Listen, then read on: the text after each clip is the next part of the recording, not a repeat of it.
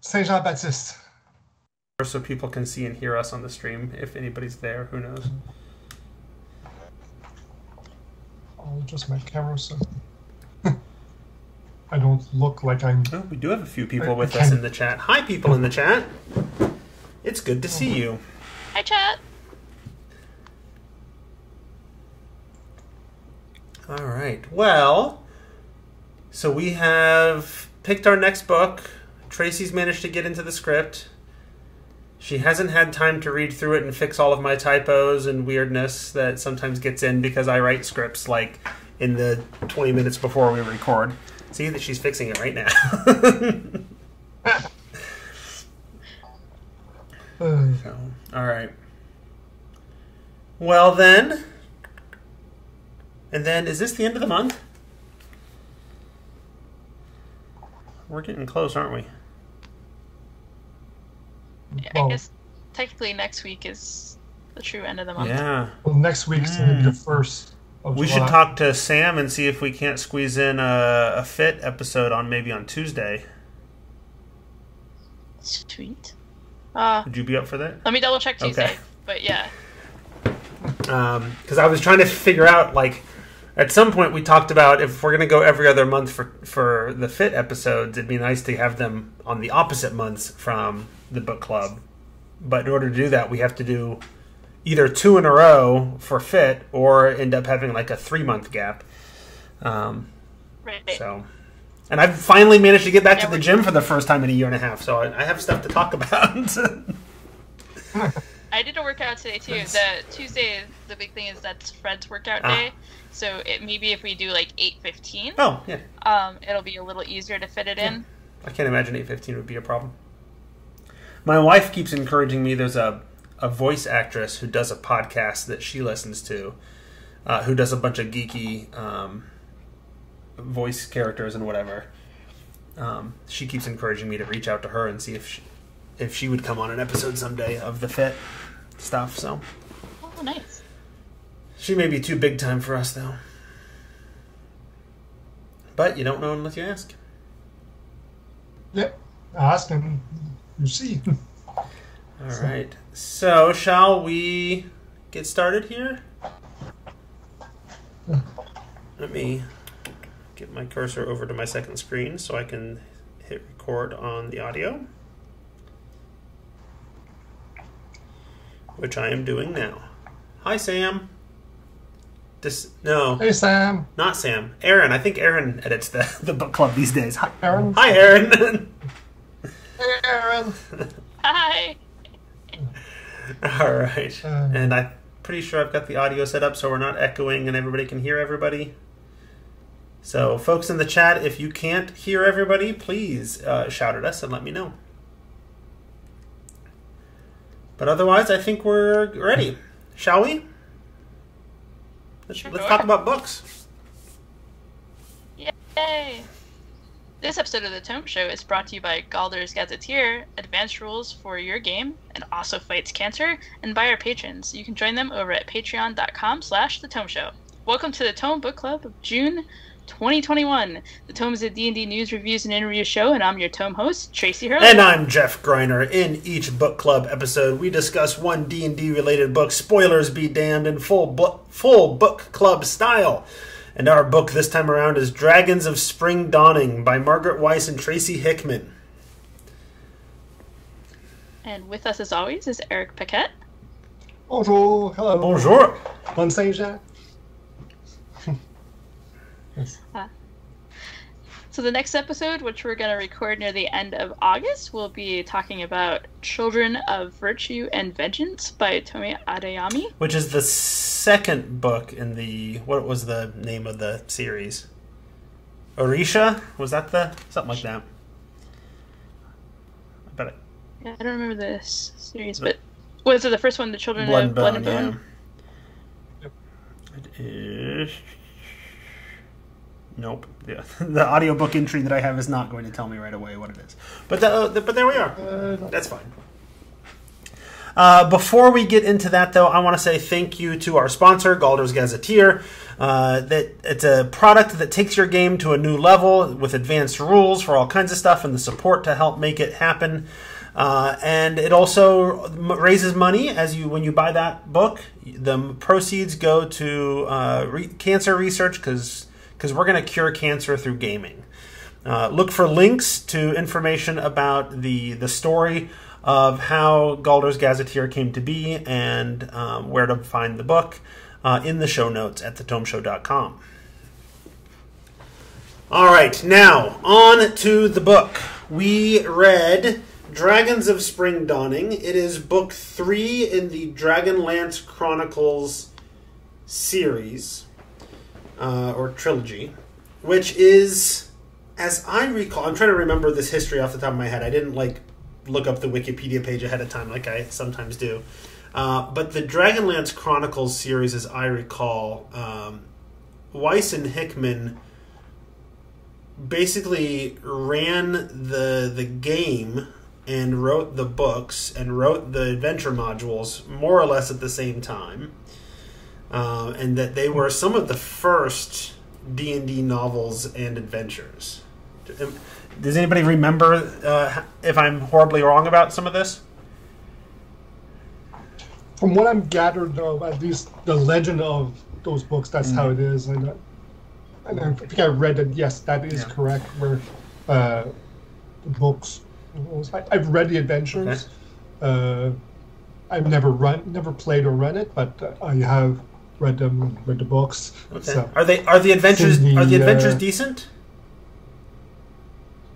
The adventures are decent. They follow a sort of troop style play, because like in the books, you have separation of the characters at different places. So they have, here's a module following these characters, here's a module for these characters. So if you're playing Tasselhoff and you're not in the scenario for the Tasselhoff, you either don't show up or you play a different character, because they add other characters in the adventure for those.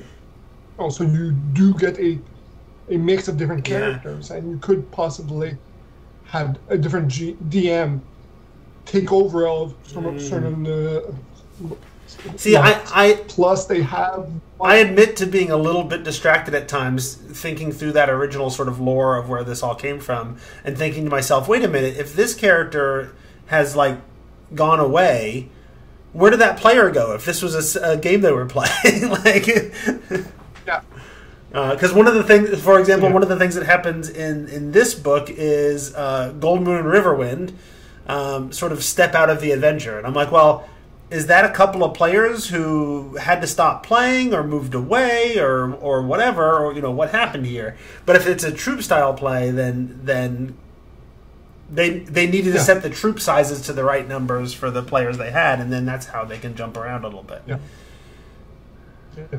There's even one scenario which is you get to play the whole war in a war game format, and they indicate in that you can have certain battles, how to put the adventure influence that and how mix them both and stuff like that. So it's a very ambitious.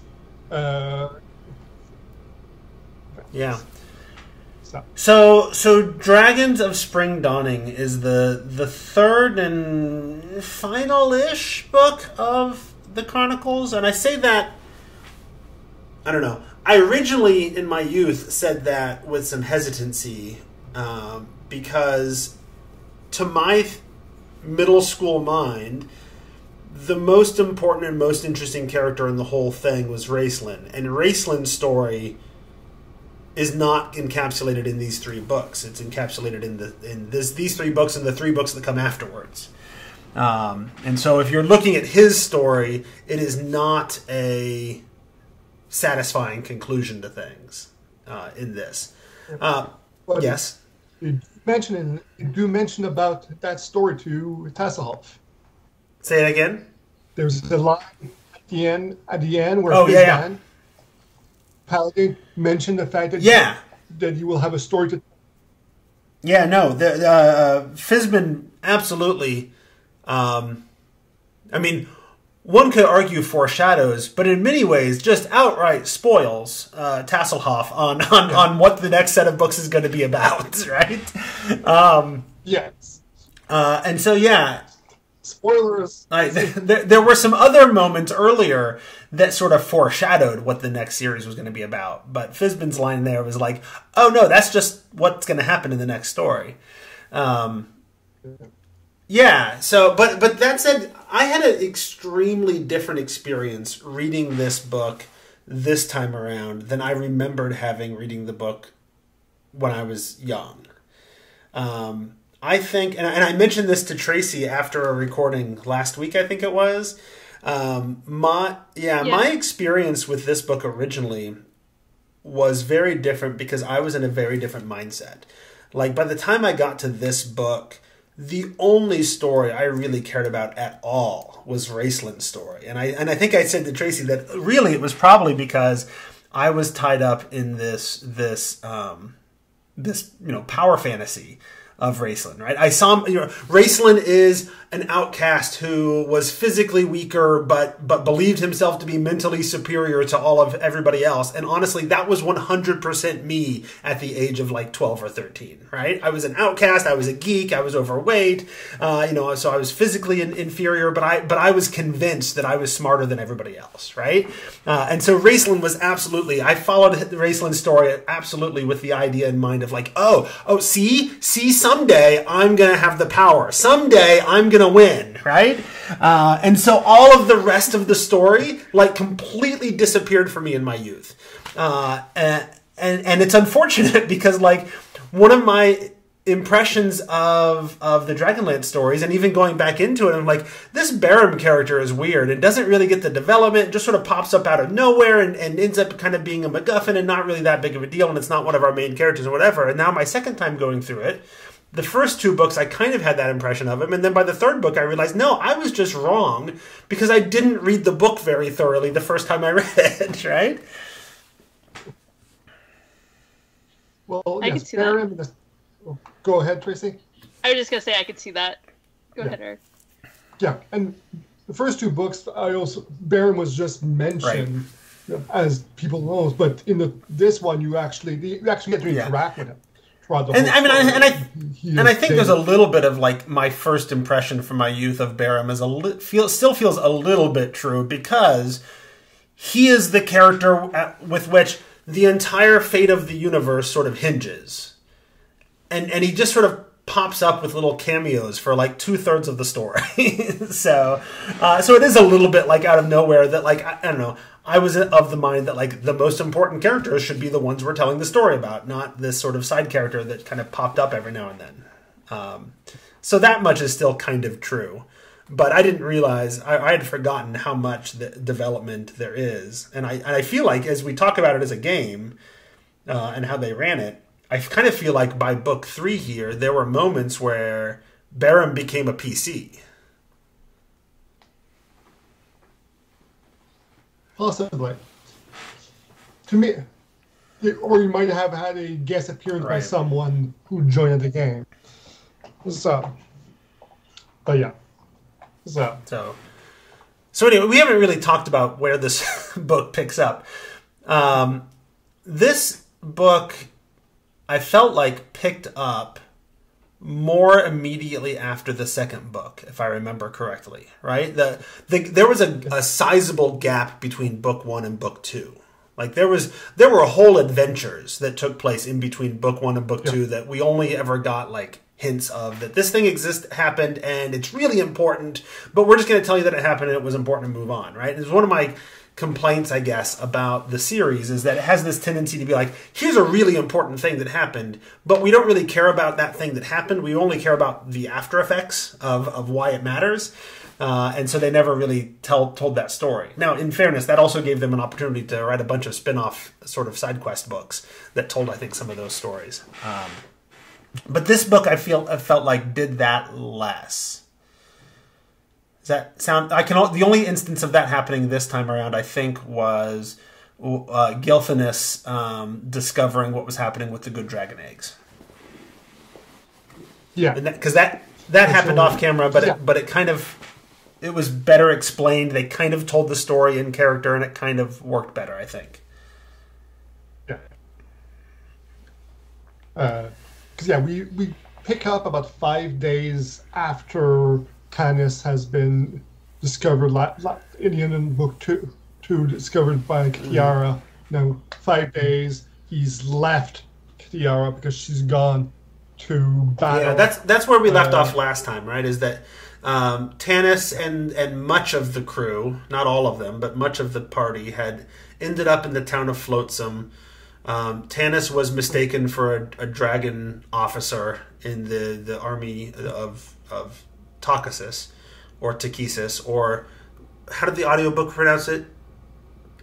Tracy, do you remember? I feel like they leaned heavily into the Isis, like it was Talk Isis, which is a pronunciation I never heard growing up, but I've always preferred Takasis. So, but yeah, so oh yeah. And just real quick, if I recall correctly, I didn't read all of Dragonlance book 2 because that was like when the pandemic hit? I don't remember. When did we? I had forgotten that you never read all of book 2. Yeah, so that's why it's a little hard for me. Yeah. I think that's probably I went right into the deep end and was like, oh my god. Because you missed the death of Sturm. You missed the splitting of the party. Laurana becoming a main character. I mean, she was kind of a main character in book 1, but she really steps into her own by book 3. You know, yeah. So. And probably some of that Kitiara stuff. Some of the development of Kitiara. That's one of the things where like Kitiara is a really big deal character as well, that I felt like had this exponential growth in terms of development. Like she was kind of mentioned in book 1. We kind of learned a little bit more about it in book 2, and then by book 3 she's like a super major character, right? So she's a huge deal. I mean, she was kind of a huge deal before, but but only because you were being told she was a huge deal more than being shown that she was a huge deal. Yeah. When I don't think I picked up in the earlier stuff like that she was going like to basically be on the opposite side of everyone else.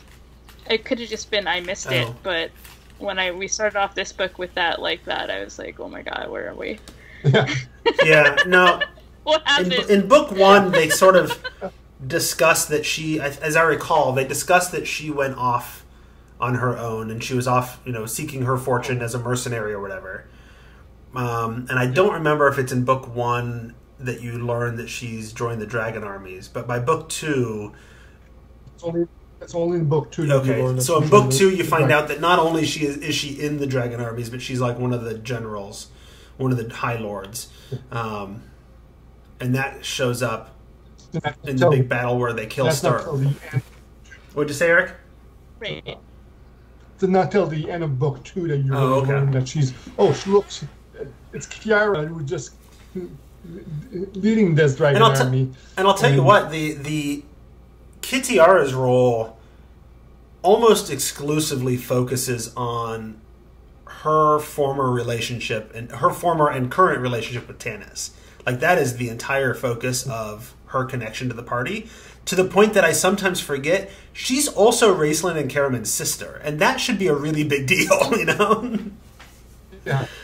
That was the thing. It was like this family with Tanis along, and then now she's on the other side, and it's really hard because she's the only female character who owns her sexuality, and now she's on the bad side, and it keeps getting brought up in terms of like her sharing her bed with various people, and then the attempted exchange of prisoners, quote unquote, is all about that thing instead of her power, like her action. Like, why is she a general? Is it just because of who she slept with? Like, it's really unclear from the books of what.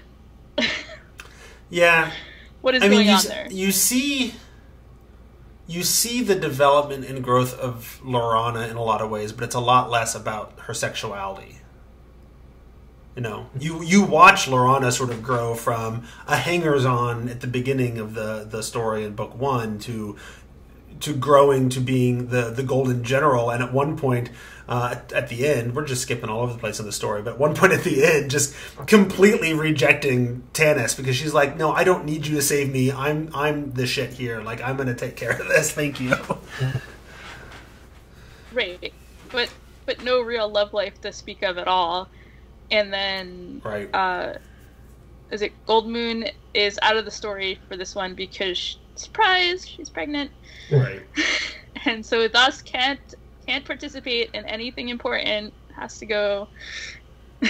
So I'm sorry. I checked out of the book in some ways because people had told me that this was a really strong series for female characters, and I just don't see it. Well, yeah, I don't know that I would have put this up as a really strong series for female characters. I think it has some strengths compared to its peers from the time that it was published, maybe. Right. But it also has its flaws, right? There are definitely characters that could have been portrayed as strong female characters that didn't have to be men for any part of the story, except that was the standard in fantasy. That still is the standard in fantasy, right? Yep.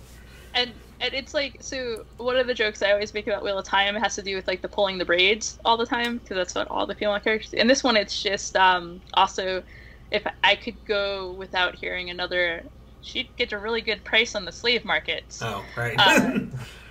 Conversation that was throughout the entire book.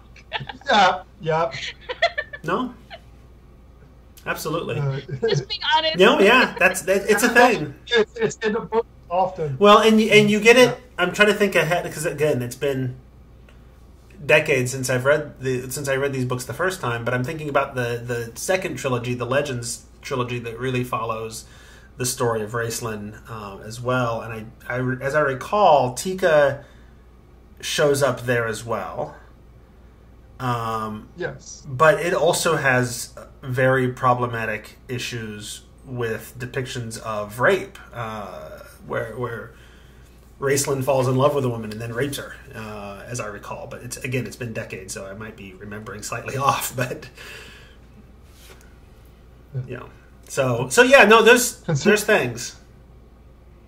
Yeah, considering Raceland goes from being a neutral person to becoming a evil black mage, having the series have rape have rape in it, right? It's going to be a surprise to me.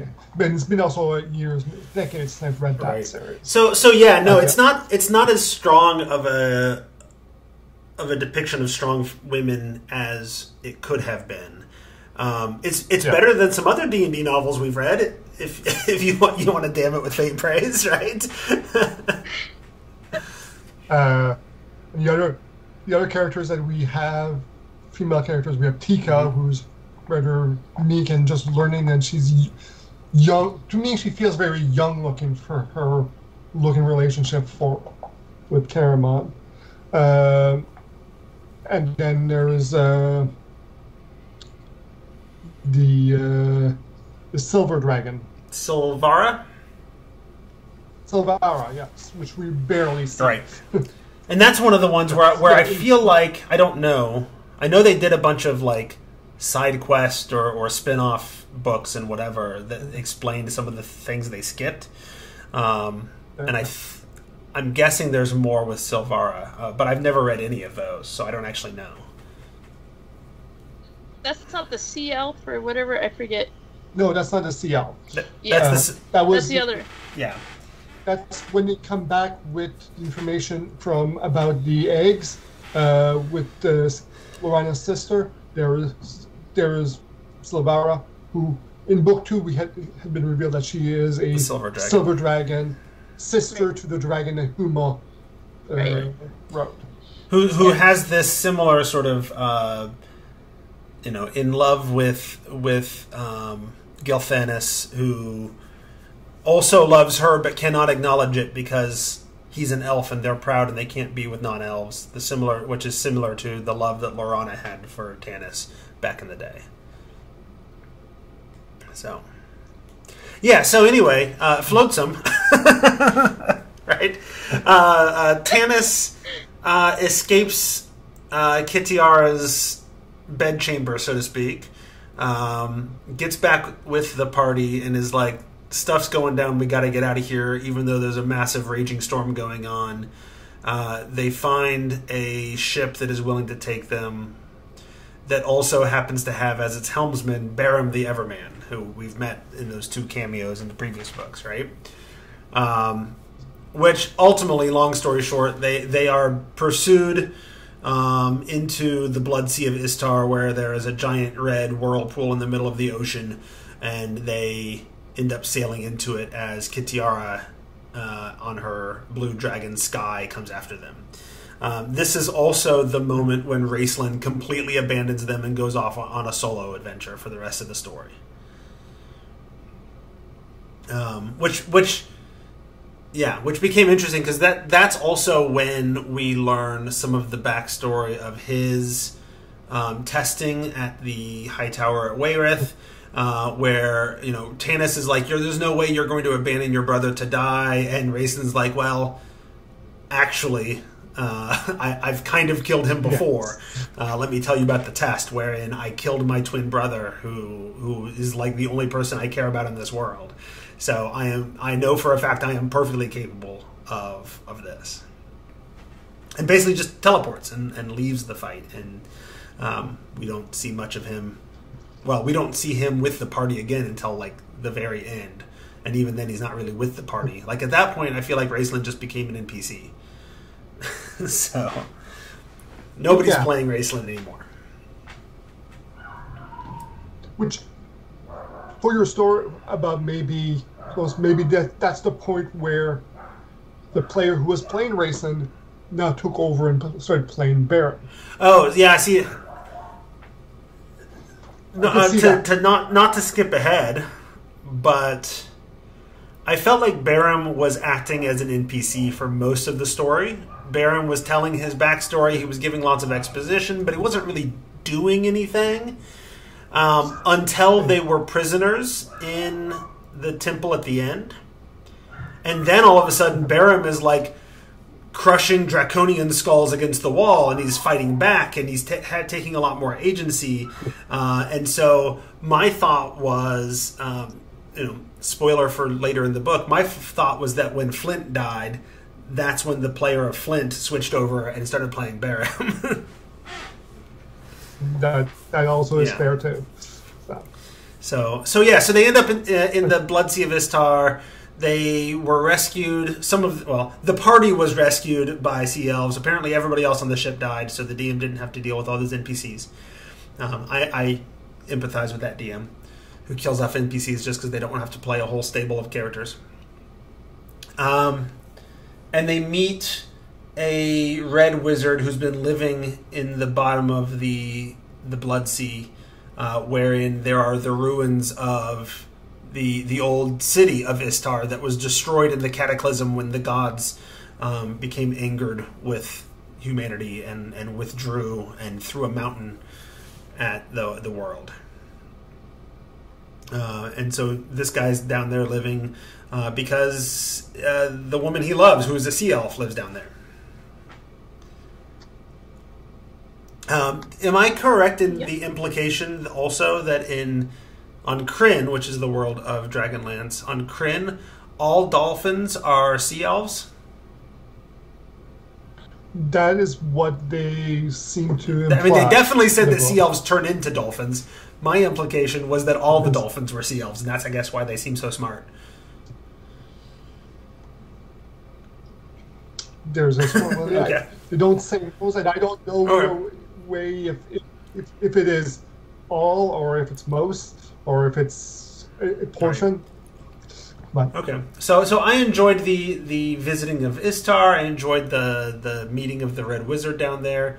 I don't remember that Red Wizard being a thing in any other stories, but I kind of hope he is, or that we discover him later, because he seems like an interesting juxtaposition to the only other Red Wizard we've met at this point, which is Raistlin.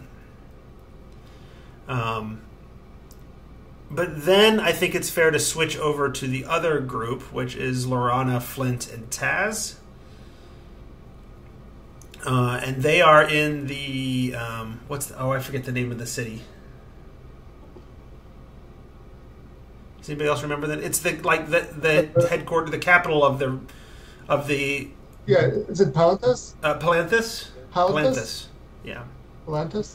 Yeah, I forget the name of the kingdom, but they're there, and Lorana ends up like after the events of the last book, all of the leaders of the Knights of Solamnia have been killed, and they decide, well, the most worthy sort of person we have left to lead this army is somebody who's not even a knight and has never been a knight. So let's have Lorana take over as the new general, the new leader of the Knights of Solamnia. There's this whole debate about like, but can she do that? We've never had a woman be the leader. And somebody else is like, yeah, we have. There have been women leaders. You just don't. It hasn't happened in your lifetime. Yes, because we were introduced by Astinus, yeah, who's actually one of my favorite characters that I had forgotten about from the series. I kind of want to steal Astinus and put an Astinus, or maybe put Astinus himself literally on every world that I ever played D&D in. Somewhere there's a librarian writing down the stories of everything that happens in the world, who's immortal. Is he writing about the world or about the multiverse? Well, maybe there's just different Astinuses, but they're all Astinus, right? And is that where we get like a connection between what still happened to Raistlin and everyone else, or did I make that up? No. Well, before we get to Lorana in the book, we actually see what happened to Raistlin, where he wound up at the library, at the steps of the library of Palanthas, which apparently nobody but the aesthetics are supposed to go in. But Astinus recognizes who it is and asks him to bring him in.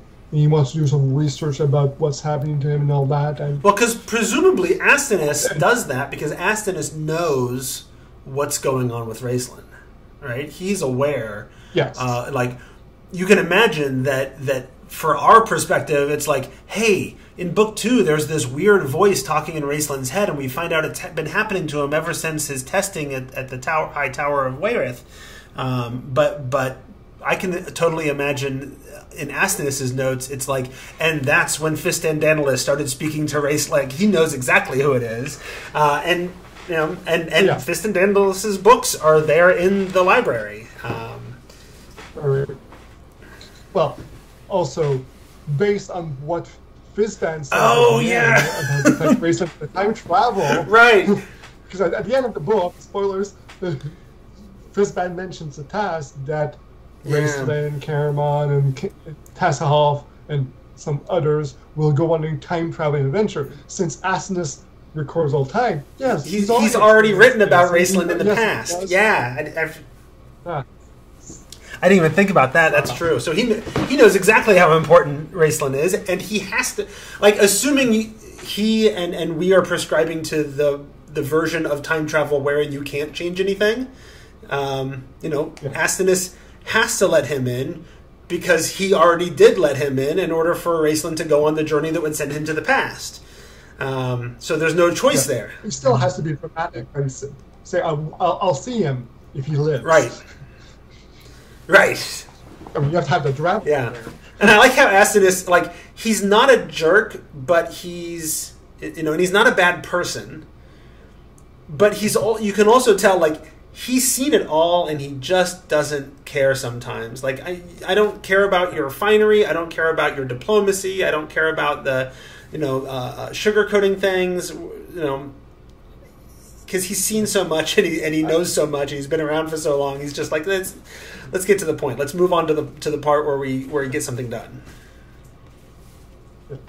I've been watching a lot of Star Trek lately, and Astinus felt a lot like a Vulcan. Sure. So, just passionate, just logical. Here is the facts. Well, because he's kind of over it, and he knows that there's no consequences for him. He's just there to record it.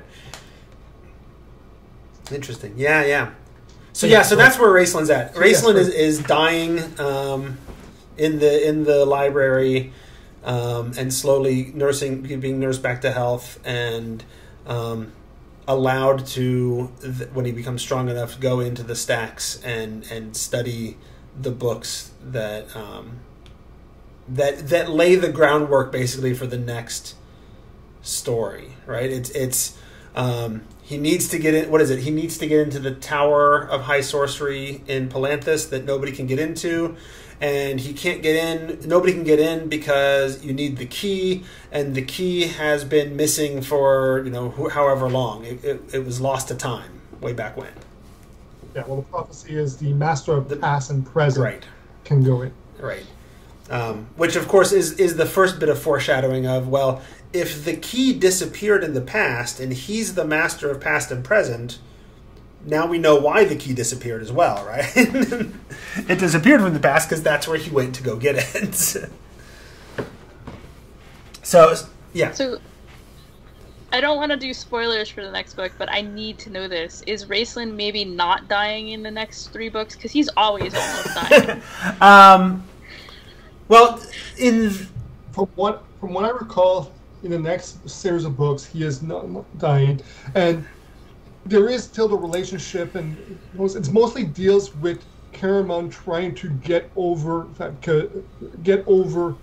not being with Raceland, and Raceland not needing anymore. He's strong, he's good, he's in good health, and Caramon cannot accept. Well, and that kind of started by the end of this book, all right? Like Raceland shows up at the end of this book, and he's like, "I don't need you anymore, Caramon." But Caramon's been literally taking care of this guy his entire life.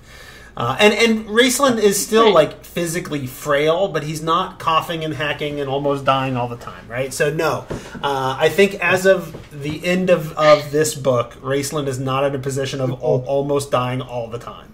He maybe almost dies a few times, but he's not almost dying all the time. Well, because you're like, now he's almost dying, and I was like, how is that different? I don't know why it's different, and it's because like it was really super bad, but like really, right?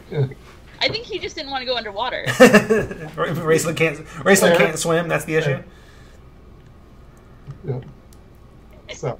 Well, and this is the book where we also find out that Raceland is no longer just Raceland. Raceland is both Raceland and this ancient evil wizard Fist and Dandalus at the same time.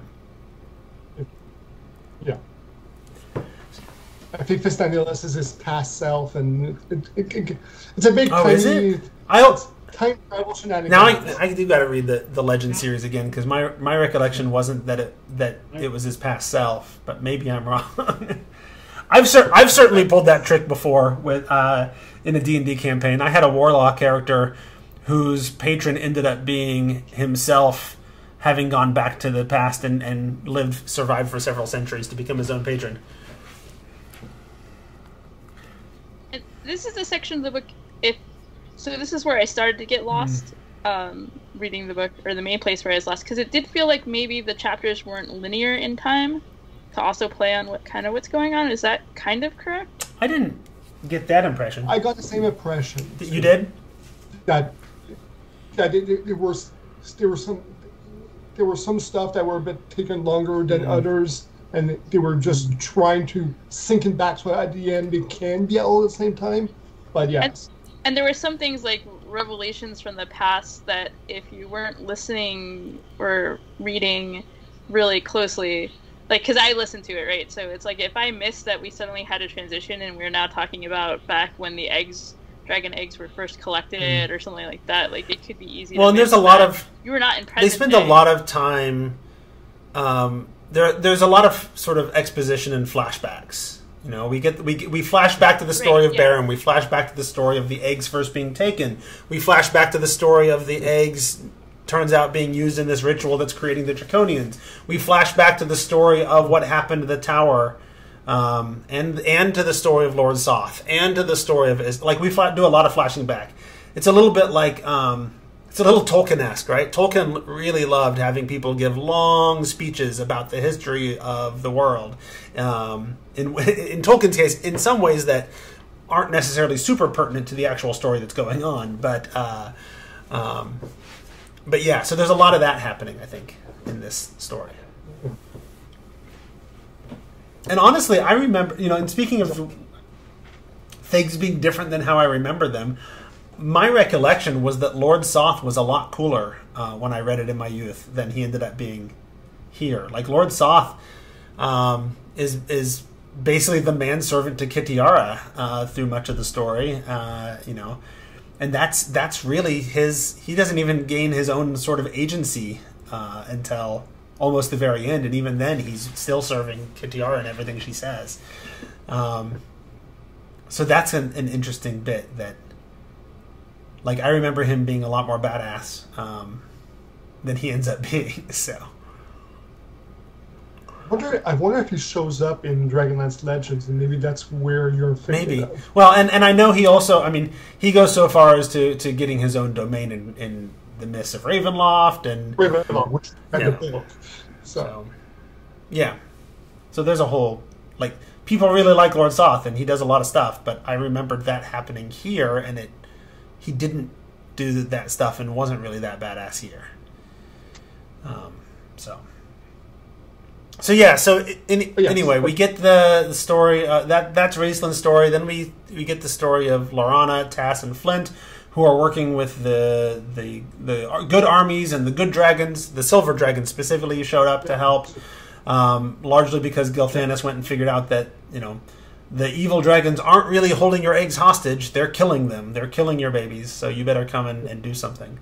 But even then, it was mostly silver and bronze or brass dragons that showed up. Like, my thought was like, is that the gold dragons are a bunch of jackasses, right? Like, they're killing your babies too. Where are you? We see one, right? Yeah, we see one. Right. We see one. And they're the most powerful. They should be jumping in on this thing. So anyway, so Laurana becomes the Golden General, the leader of the Knights of Solamnia. Flint becomes a dragon rider, but only for one battle, and then insists that he's never riding dragons again. That was horrible. Well, there was also implications at that point in time that he was starting to have heart problems. There were implications that he was starting to have heart problems. Because he's old. He was always the sort of old man of the group. Even for a dwarf. And so Laurana turns out to be a really accomplished general. Like, under her leadership, they start pushing back the dragon armies. They start winning this war. And then we run into a hiccup. What was it? Kitiara sends a message to Laurana, basically saying, I've got Tanis, and I'm willing to make an exchange for Tanis. You have one of my generals or my leaders or whatever, and I will make an exchange. I'll give you Tanis. You give me, what is it, Baracus or whatever the general's name was, Bakaris. Yeah. And I like the fact how they did it in the writing, because they did the writing beforehand after the ship had gone down. So we hadn't seen Tanis since then. We hadn't seen the underwater stuff, which we talked about here. But so did it? We don't know. Well, as a reader, but and it's also like it's clearly Kitiara lying, but it's a lie that works, because she is also pretty sure that they haven't seen Tanis because she watched the ship go down that he was on, right? So clearly Tanis is dead. So I can tell this lie, and nobody's going to contradict me on it, because the guy that I'm saying is dead was lost at sea. So Laurana's like, well, I can't let all that happen. I'm going to go. I'm going to go and get Tanis back, right? And so Laurana goes and gets. What's that? Yes. Do the prisoner exchange. So of course Laurana is captured. Now Laurana is a prisoner of the dragon armies, and that's about when Tanis and crew appear nearby Palanthas and end up going back to the city, right? So what was Callahan, which probably is. Yeah, I don't remember this. Again, it's the names of everything. I listened to the audiobook, so I don't have like the maps like I used to pore over when I was a kid. But the long story short is that, and honestly, it wasn't that long of a story. They get back to land, and they're not very far away from Palanthas, and so they go back to the city. And they arrive shortly after Lorana has gone and been captured. And so they set up their plan. We got to go get Lorana. And the party, minus Lorana, minus Gilfinus, minus Golden Moon and Riverwind, who stay behind because she's pregnant and thus cannot do important things. In fairness, it's not presented that way. It's presented as, we have to protect her baby. That's more important. But yes. And minus Raceland, because he's back in reading books. Stop you. He's slowly turning evil as he reads more of Fist and Daenerys's books, right? But everybody else, because it's a large, as you said at the beginning, it's a large troop-style game. Everybody else gathers up and decides that they're going to ride the dragons, and they're going to go and save Lorana. And on the way there, their dragons are attacked by Pyrite, the ancient to the point of like half blind, half senile gold dragon who attacks them. On the spurring of Fizban, right? Which is another one of those moments, like Fizban shows up and does a thing that ends up looking like something minor or something wrong, and it ends up being like a really big deal and really important. Right? There's this moment later on, like when they're like, because they're all pissed. Like, Fizban, you're such an idiot. Like, how dare you attack us? You ruined the whole plan. Our dragons flew away. Everything is ruined. And then later on, they're like, wait a minute. If we had flown to Naraka on these dragons, we would have been dead before we hit the ground. So it turned out it was a good thing we didn't go the way we did. It's almost like Fizban knew what was going on and set it up that way. Fizban's story is one of the other stories that I remembered pretty well from my youth.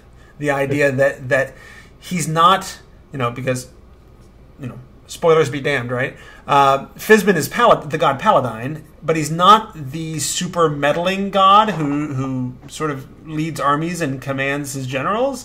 He pops up at the beginning of the story, and he asks Riverwind to sing, or Golden Moon to sing a song. And that's where the entire adventure begins, right? He sort of puts them on the path. He shows up here, and he is responsible for them no longer flying by Dragonback. And that ends up saving their lives. It also puts them on the path to go to Godhome and learn a little bit more about what's going on and learn more of Baram's story. And that ultimately is going to lead to ultimate success, right? He takes a real light touch of I'm just going to sort of poke and prod and get people back on the path when they need to be on the path. In the adventure series, Fizban does show up, and he is described as an NPC character. He's never a PC. He's described to the DM as a character that nudges people in the direction that you need to go for those by doing some crazy, silly stuff. Which you see in the book. That's him. For Godhome, when he leaves Godhome, I think they led him there too, because he was feeling the fact that Flint is about to die and he needed a place for Flint to go. That's my impression. Yeah, he sort of leads them to this place because it's some sort of place of safety. This ancient ruins called Godhome that has this story, has this name because it was, by legend, it was the place where the gods lived or came into the world or whatever, and it was incredibly hard to find. And of course, then how does Fizban know how to find it? Like, you've had the hints for a long time that of who Fizban is, but it's becoming more and more clear what's going on with Fizban. And so they get to Godhome, but somehow they got turned around, they got lost, and Baram and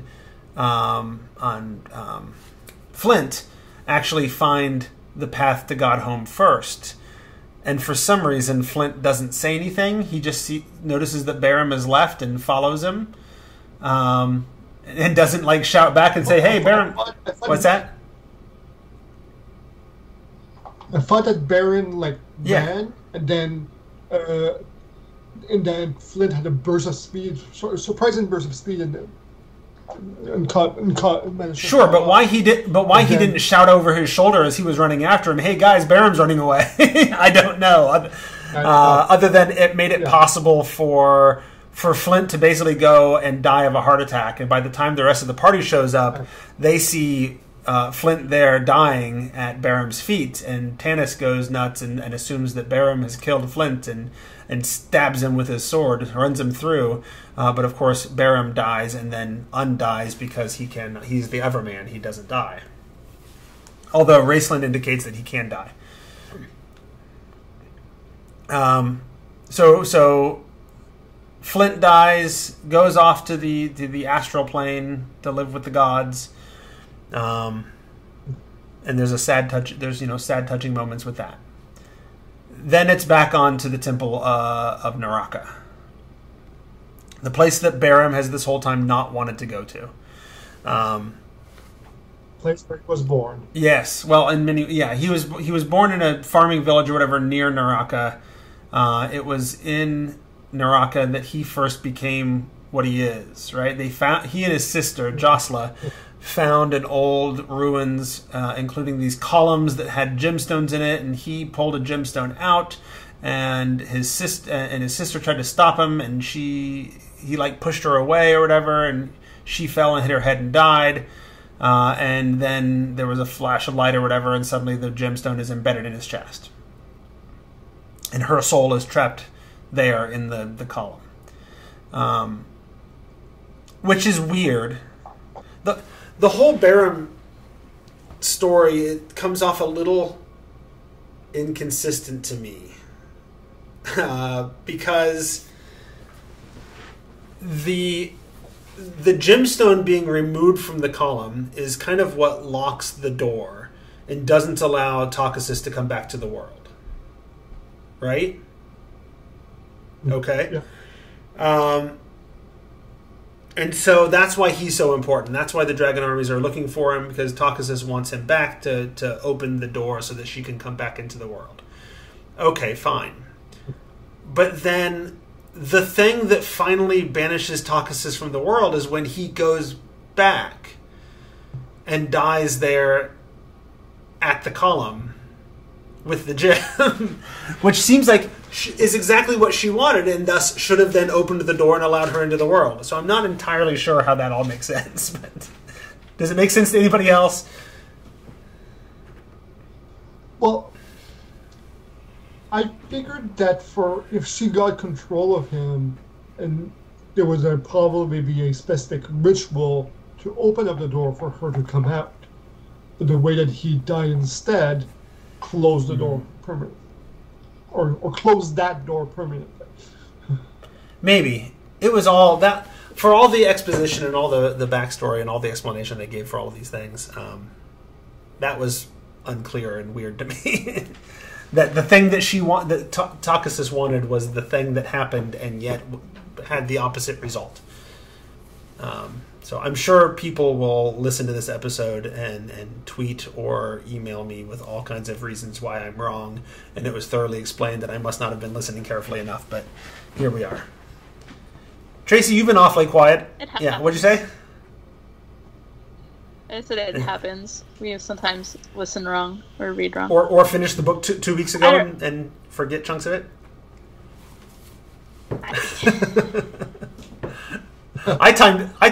And I do remember. Oh, go ahead. Oh, go ahead. I was going to say, I timed it just right and managed to finish it literally this morning while I was eating breakfast. Right. Yeah, because I also remember, though, there was more to, the whole sister thing, because at first it was he wanted to grab the gem because they were really poor and didn't have a lot to eat, but I thought they went to some, weird place with, being able to help her find a husband or something at some point of it. It got weird how he felt about his sister. Yeah, you might be right. You might be right. I remember I was confused about the whole what happened to Barum thing and how did dying do the thing. So I actually looked up on the Dragonlance wiki like some of the story of Barum, and one of the things they mentioned on the wiki is that there is some inconsistency with Barum's and Jocela's story as well. And that in some stories they are depicted as being twins. Just like Caraman and Raceland, but in other stories, they are depicted as him being older than her, and there's all kinds of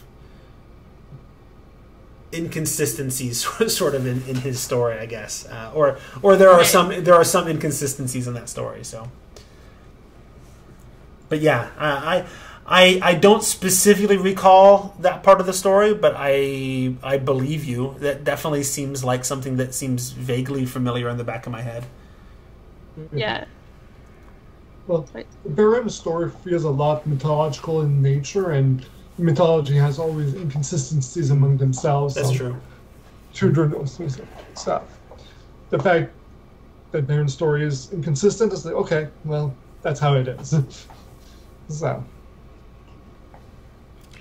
So we skipped ahead to Barum dying, but meanwhile, the party, before that, the party went into Naraka, posing as dragon officers with prisoners, and being caught lying. Because Caraman and Tanis were supposed to be the dragon officers, and everybody else was the prisoners, and they were like, we're all full up on prisoners, go ahead and just kill them.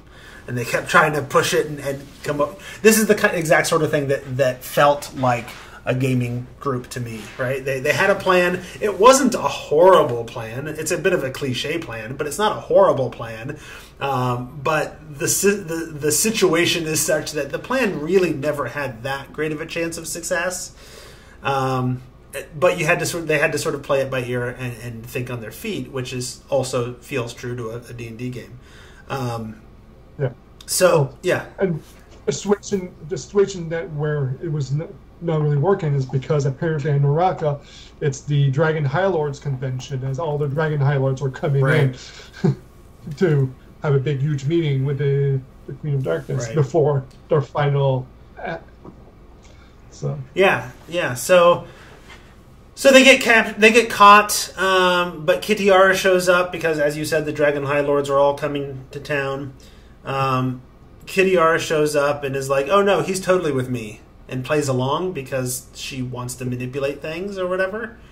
And basically takes Tanis, and the others get all sent to the dungeon because nobody wants to piss off Kitiara. She's arguably at this point second in command in the dragon armies after Ariakas. Yep. Who has named himself Emperor, the Dragon Emperor. And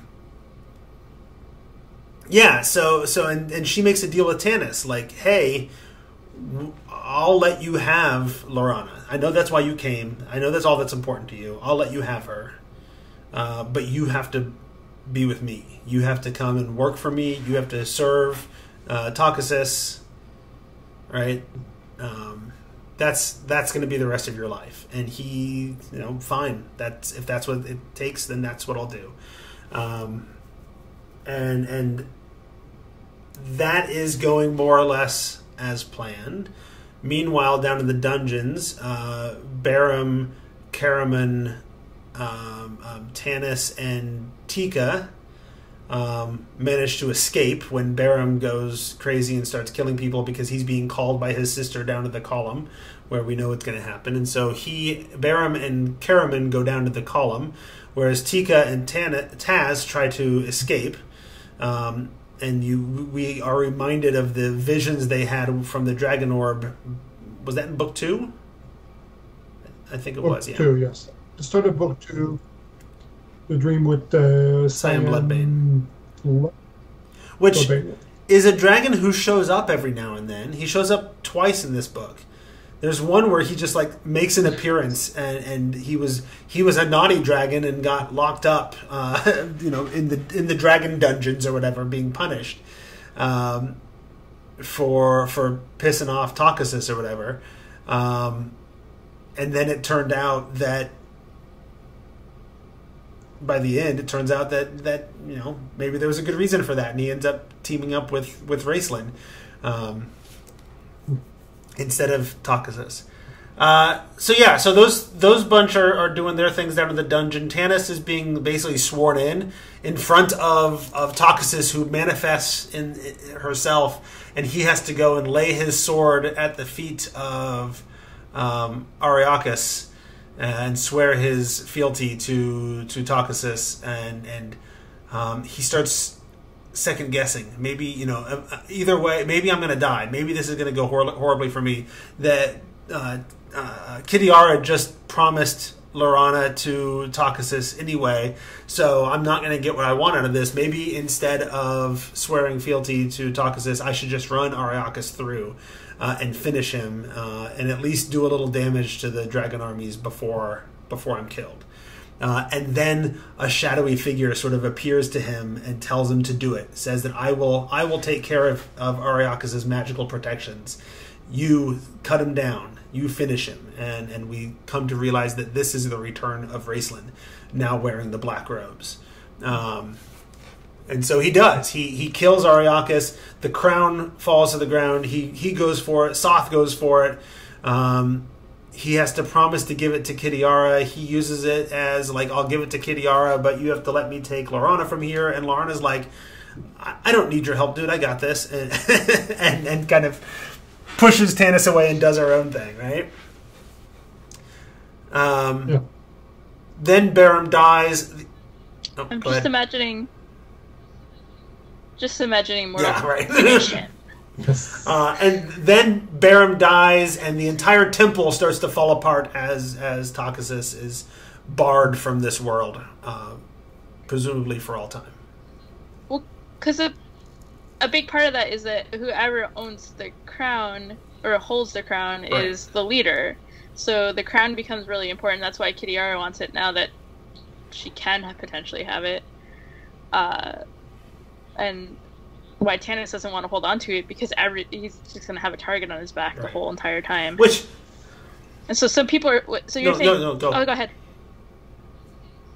I was going to say, some people were fleeing because they don't even want to touch it, and other people were like, Right. I want that thing. Yeah, which if you're ever setting up a government, owning a piece of property is a really, really stupid way to set up your government. Like, it shouldn't matter who physically possesses this physical object of the crown. That's a dumb reason to make somebody in charge of your entire empire, especially when they have dramatically different ideals than your people, right? Like, Tanis is a good guy, but he's like, but if I get the crown, I can order them all around and they'll have to follow me. Like, that seems stupid. You should just run him through and take the crown. But here we are. So Tanis works his way out, meets up with Laurana. They have their moment. Kitiara at the last moment saves him, right? She shows up with her sword drawn, and it has both draconian and human blood on it, and there's this whole moment, and you think she's a threat, and she's the big bad boss fight at the end of the adventure, right? And then she tells them, like, go down into the dungeons, there's a secret passage out here that you can use to get away. And they do, and that's where they meet up with and save Tika and Taz, who had been poisoned / beaten up by Draconians, as well as finding Karaman, and they work their way out, and the Dragon Empire is in shambles and leaderless, more or less. I guess Kitiara's got the crown now, presumably. Karaman was saved by Oh, that's his right. brother in the meantime. Yeah, that's right, because Raceland was also like the final guardian to getting to the column where Barum died. And so by Karaman confronting Raceland, Barum was freed from Raceland's grasp, and that's how he was able to get to the column and do his thing. That's right. But ultimately, at the end, the Dragon Empire falls apart, more or less. Everything is in ruins. Kitiara has her plan to go and take one of the flying citadels and reestablish herself. But I guess, I got to find out what happens with that later. Karaman and Tika want to go back to Solace and live life there, and Taz finds out from Fizbin that he's got more adventures to go on, but Taz doesn't seem to care about that. And Tanis is going to dedicate his life to trying to, I don't know, prove to Loriana that he's worthwhile again. Is that more? Did I miss anything? That's a lot. 16 hours. Well, Cyan Bloodblade gives a lift to Raceland, and he enters at the end the Tower of High Sorcery, and he goes into the Tower of High Sorcery. He takes the black robe that's been fluttering on the gate there for 100 years or whatever. He takes that robe off the gate and declares himself the master of past and present, and that he should be allowed to enter. And I think that's where the second trilogy sort of picks up with him. I didn't even I recognize that tower. I recognize the importance of that tower. I know who's in that tower, but I had forgotten that didn't make an appearance in this story at all. I thought it was going to pop up at some point.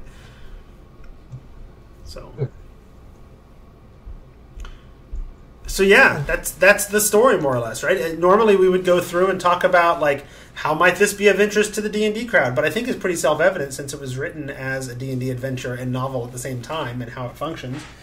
That there's a lot there that's very D&D-ish, right? We had what, two major characters from the beginning of the story die before the end of the story, because we've lost Storm and we lost Flint. That was part of the original party. Yeah. Yeah. But everybody else kind of makes it out, don't they? Much lower. Yeah, much lower death count than Game of Thrones. That's a whole different bar to reach, right? If that's the comparison, is there many stories where they're even comparable to the main character death count than Game of Thrones? Or the Song of Ice and Fire, I guess, is the series. What did I find interesting about the Dragonlance is that in the end, it's not really the heroes that go and beats up the evil. It's the evil that eats up among themselves and start fighting among themselves and destroying themselves, which was different than other we've read. Well, it's like I mentioned. Like you see Kitiara in that moment, and you think, okay, here's the big boss fight. Because in my mind, from the beginning, Tanis is kind of the main character of the story, right? Like clearly, at other times he's not, but he's sort of set up in the beginning as your point of view character in chapter 1 or whatever. Yeah. And so as soon as I read chapter 1 of a story, whoever the point of view character is in chapter 1, kind of in my mind becomes the main character. And so Tanis is kind of the main character, and then Kitiara shows up and she's the main villain, and so this is going to be the big boss fight, and then it's not. But the good guys, the heroes, have behaved in such a way, they've done the things necessary to basically like evil empires work so long as there is a power strong enough to scare everybody into line, right? But with the death of Ariakis and the sealing away of Takasis, there is nothing left strong enough to hold evil together, and it falls in on itself. Yeah. One thing that there's a slight disappointment is that the big flying fortresses, they're mentioned, they show up briefly, but you don't really see them. There. I wonder if there was anything in any of the other novels that deal. And it seems like they describe it as like somebody magically ripped an entire castle out of the ground and now it flies around. And I'm like, that seems like a huge feat of magic. And magic in the dragon armies does not seem to be like, they don't seem to have super powerful magic users. So that is a little weird that like they had the magic necessary to tear castles out of the ground and fly around the continent. Where are those mages? And why aren't they, like, throwing fireballs and lightning bolts all over the place in the middle of a battle, you know? And another thing I found in the series is that it starts out with there's no gods, and then 6 months later there's, like, seems to be an overabundance of gods and clerics, and just talking about it and fully accepting rather than it being, oh, it's new. Well, I mean, by the end, they're not talking about the gods being new anymore. You don't... Are there clerics in the third book at all? I don't remember any clerics in the third book. I mean, Gold Moon leaves pretty quick. Well, I know that... Well, there was... At least, you know, in the Evil Army, there was talk about clerics. Which... since they probably knew about the gods beforehand because they were building up, I suppose that makes sense. But... where do I remember? I feel like you know, book 1 is the gods were gone, but they have returned. Book 2 is, and now we get to see the beginning, the seeds being planted of priesthoods growing again. And book 3 is, let's ignore the fact that priesthoods are growing again, because now the gods are on stage. Like, you see Paladine, you see Taucasus. You don't see, like, Riorix or any of the others, but you meet Astinus, who is not a god, but, like, is an immortal who serves the gods, right? So the immortals, the celestials, take the stage, and the clerics kind of become non-issues, other than the evil ones. So it's interesting, and you're not wrong. Like, if you track the whole story, I think, I mean, it's like, what, 6 to 9 months total, from beginning of the story to the end. Well, it's 3 seasons. So it's a huge, like, a lot happens real fast with the gods. Like, when they come back, they kind of flooded back real quick. They went from nobody believes the gods exist to, oh, look, there's one over there in like 6 months. Yeah. That would be a dramatic change, I imagine, in the world. So it would be a big change. All right. Any last thoughts?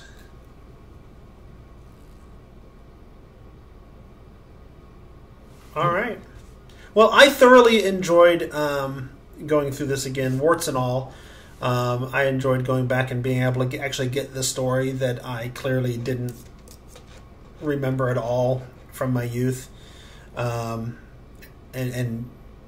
consume it with a more mature perspective, to the point that now I want to go through and read the Legends books as well and see if my memories on those sort of stand up. But as I mentioned before we started recording, I only have 2 credits left on Audible, and that's not enough to pick up the series. And we still have more books to read this year for the book club. So I'm going to probably hang on to those and maybe hope to read those again later someday. So what I'm hearing is I'm at least safe through this end of this year. Well, yeah, well, right. I mean, we had talked about at one point, going through the rest of this series in the same way we did the Magnus Chase series. And Tracy was not super eager to be inundated with that much Dragonlance all at one time, which is fair. But yeah, so... In a way, both series are itself. Like, the Dragonlance Chronicles is its own series, the Dragonlance Legend is its own series. Yes, there were connections, but... Well, and again, I think... Because in my mind, the only story that mattered was Raceland, in which case they're not 2 series. If you're following Raceland's story primarily, it's 1 series of 6 books, you know. So, but yeah, so I'll be curious to get back into that someday, whether it's for the book club or just on my own. So, all right. Well, let's go ahead and call that the end of our episode. So it is time to say goodbye. We want to say thanks to our sponsor, Galder's Gazetteer, for supporting us for a few months, and for all of our patrons at patreon.com/The Show, and anyone who otherwise supports the community that we have. And if you'd like to contact us, you can email us at thetomeshow@gmail.com. You can use our biz line, 919-KIDS-TOME. Do we still have that, Jeff? Whatever. You can find me at Sarah Dark Magic on Twitter. That's Sarah with an H, and SarahDarkMagic.com. You can find Jeff on Twitter at Squatch, SQUACH. You can find Eric at Eric Mpac, ERICMPAQ. The show is at The Tome Show. And you can find us on Facebook, Patreon, and Discord. We are pretty lively on Discord these days. Every now and then, it comes and goes, right? Sometimes it is the conversation is going a mile a minute, and sometimes it's not. It's actually one of the things I really appreciate our Discord is that we're not so big that it's just constant inundation of me getting lost in things, right? We can have good, meaningful conversations and really talk about a lot of things really well and get good participation, but it's not just a nonstop barrage of conversation that I get lost in. And you can watch us live as we record the episode on twitch.tv/Tome Show, or watch the video after the fact on the Tome Show's YouTube channel. Show notes and other great shows are at thetomeshow.com. So that is our thoughts on Dragons of Spring Dawning. Next up in August of 2021, we will be reading Children of Virtue and Vengeance by Tome Adeyemi. Until then, keep turning the page, Tomites. And that is where our recording stops. This was a long one, and I talked way too much. Okay. I just didn't have much else to say other than woo women. Yeah. That's fair. But yes. I know, like in Legends, a lawful good cleric of Paladin, she's the one that falls in love with Raceland. So an evil wizard and then a good cleric. Right. That's I had forgotten that she was a lawful good cleric. I just remembered I remembered her name. And there was some iconic art that they did a lot of art back in the day with Dragonlance, and there was some iconic art of her down by the pool where the incident went down, where she was raped. So anyway, we should say goodbye to the stream. Adios, folks.